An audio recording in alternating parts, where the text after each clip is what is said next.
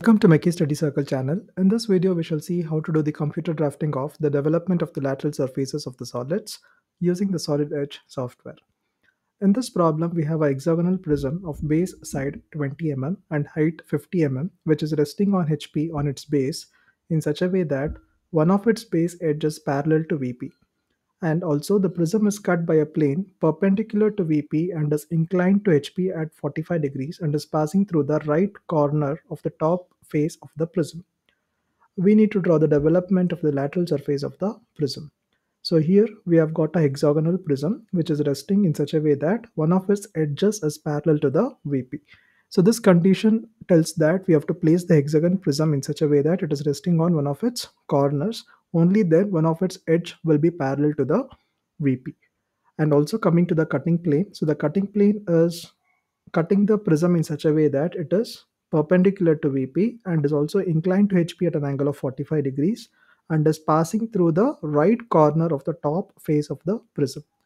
So with this data, let us proceed towards drafting the solution. So we'll begin with constructing the hexagonal prism.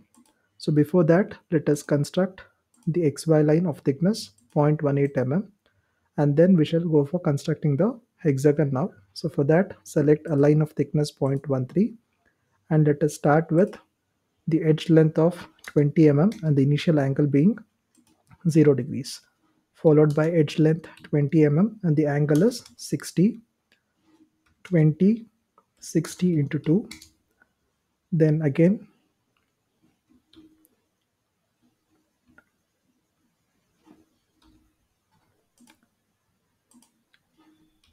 20 and the angle is 60 into 3, followed by edge length 20 and the angle is 60 into 4, and then complete the hexagon.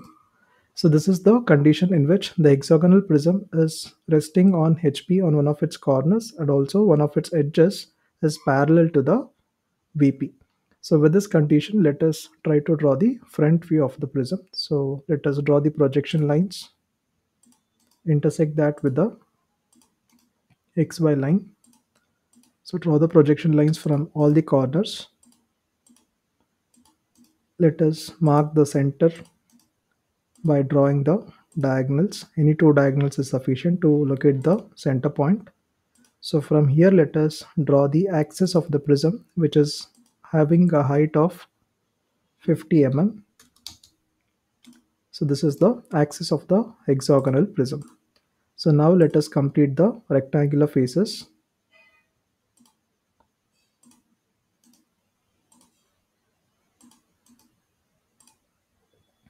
So this completes the front view of the hexagonal prism. So let us go for annotating this. So first let us annotate the reference line. So this is X and Y, and also the planes, that is VP and HP. So let us start annotating the prism from this corner. So we consider this corner because this corner will be there, the leftmost corner, to draw the development. So we'll cut open the prism and this will be the leftmost corner from this position. So that is why we'll take the corner name from this end. So this is corner A, the top face, and A1 is the corner of the bottom face. Similarly, this is corner B and B1. And next we have got the corner C and C1. And next we have got the corner D and D1. And then we have got the corner E and E1. And next we have got the corner F and F1.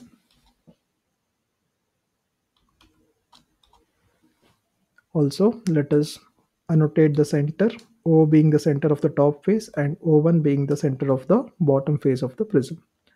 So let us go for annotating the front view. So this is D1 dash and this corner is D dash, followed by the corner C1 dash, which is visible to the observer, and behind it is the corner E1 dash. So this is the bottom face. The top face will be C dash and E dash. And next, this is the axis, which is O1 dash and then O dash. followed by the next rectangular face, that is B1 dash, inside the bracket F1 dash. Similarly, the top corner is B dash and F dash. And next we have got the leftmost corner, that is A1 dash, and the top face is the corner A dash. So with this we complete the annotation of all the corners and as well as the rectangular faces in the top and the front views respectively. So go for the smart dimension, indicate any one edge length and also the axis height, which is equal to 50 mm. So now let us proceed towards constructing the cutting plane. So as per the problem statement, the cutting plane has to pass from the rightmost corner of the top face of the prism, that is the corner D dash, and it has to be in such a way that it is perpendicular to VP and is inclined at an angle of 45 degrees to the HP. So we need to consider drawing the cutting plane. So go for the line option, select a line of thickness 0.13 mm and select the cutting plane.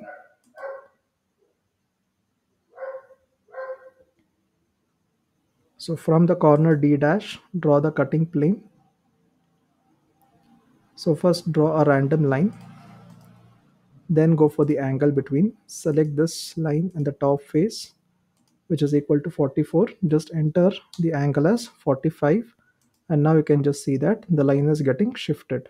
So it is making an angle of 45 degrees with respect to the HP, and it is perpendicular to the VP. So this is shown in the front view. So this portion of the prism is retained, the top portion of the prism is removed, and we need to show the development of this part of the prism.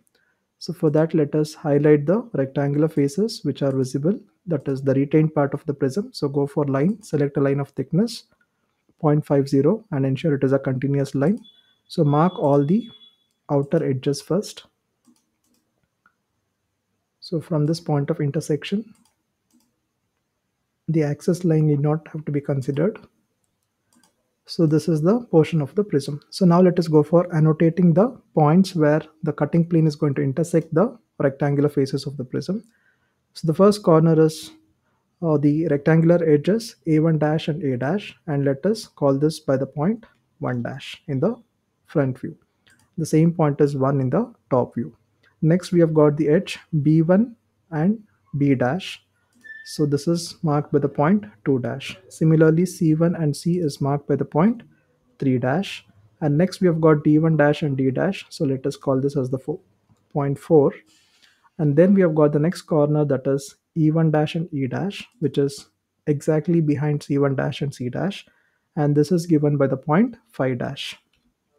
And next we have got F1 dash and F dash, and this is given by the point 6 dash. So these are the salient points, that is the points on the corresponding rectangular faces in the front view. So in the top view, let us denote the points along the respective corners. So this is the point 4, this is point 5, followed by point 6. So since all the points are on the exact corners or the rectangular edges and nothing is intermediate, that is between F1 and E or E1 and D, so let us complete the top view of the prism also. So just darken the entire prism, that is connect all the points of intersection. So this is how the chopped portion of the prism will appear. So now we'll complete the development. So for that, let us cut open the prism first. So for that, select a line of thickness 0.13, keeping the reference as the XY line. From here, we need to draw a line of length 20 into 6, because it is a hexagonal prism. 6 faces will be there and each face will measure 20 cross 50. So enter the height as 50 and then complete this rectangle of 120 cross 50 and then divide the rectangle into 6 equal parts. So each line will be of length 20 mm. So 20 cross 50. So divide this into 6 equal parts.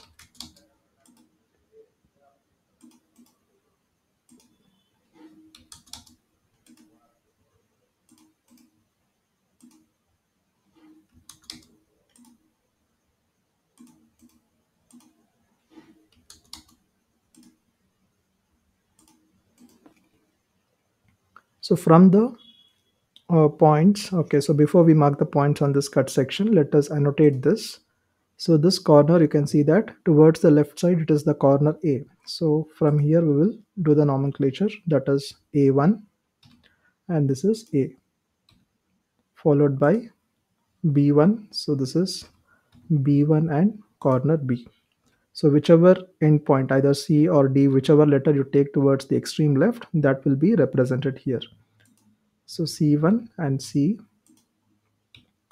and this is corner D1 and then corner D of the top face.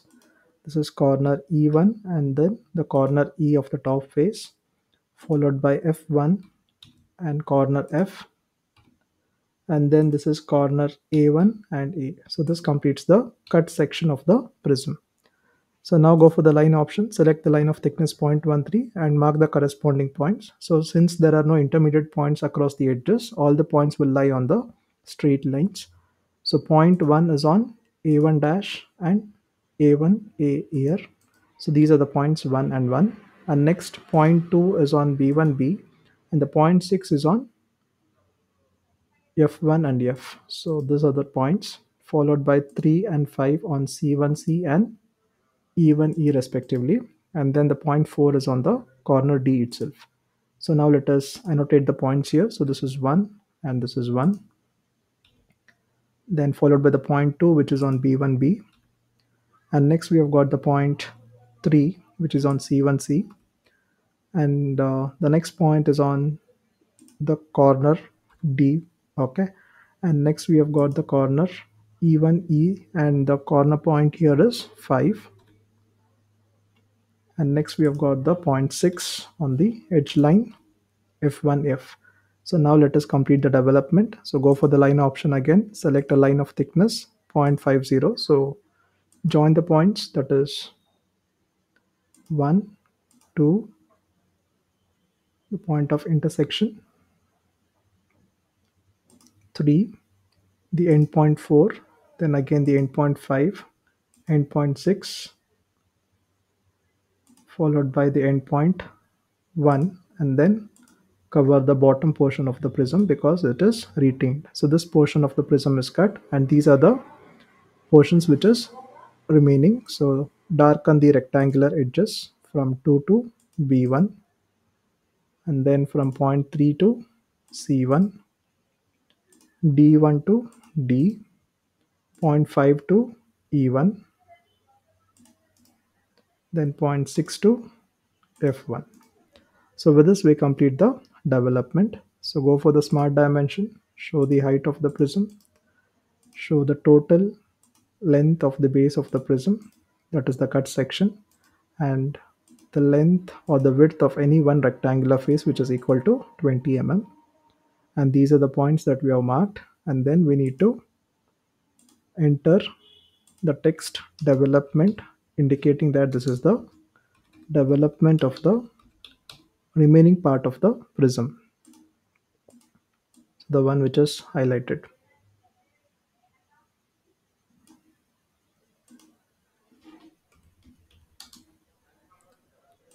So this completes the drafting of the solution for the given problem statement. So we have got a hexagonal prism with one of its edges parallel to the VP, and then the cutting plane passing through the rightmost corner of the top face and then inclined to HP at an angle of 45 degrees. So with this, we complete the drafting of the solution for the given problem statement. Thank you all for watching.